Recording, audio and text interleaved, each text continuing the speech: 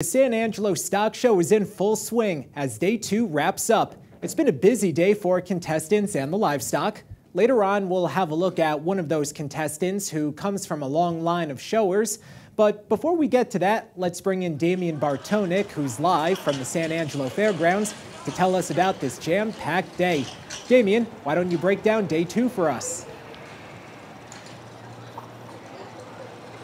Yeah, Bert, they say legends are made in October, but here in West Texas, they're actually made in February, March, and April, being that is officially when we are in the midst of San Angelo Stock Show and rodeo season. And you see, those legacies, they start off young, because today, every event we saw involved junior farmers. So those farmers are from ages in the 3rd grade all the way up to their senior year of high school, all of which compete for a cash prize, and all of which, within their respective age groups, see who has the best lamb, the best goat, the best sheep. There was one competition in particular, Bert, that really stuck out, and that was the agricultural machinery competition. We see that big old farm equipment, Bert, it was giving me anxiety. I can only imagine how difficult that is to do, but whoever won that, kudos to them, because they deserve that cash prize. Now, Bert, before I give it right back to you, there was one competition I wish you and I could have taken part in, and that was the public speaking competition. Being that we do this for a living, unfortunately, I wasn't good enough to make the cut. I guess you weren't either. There's always next year, but Bert, I would have loved to see how we do.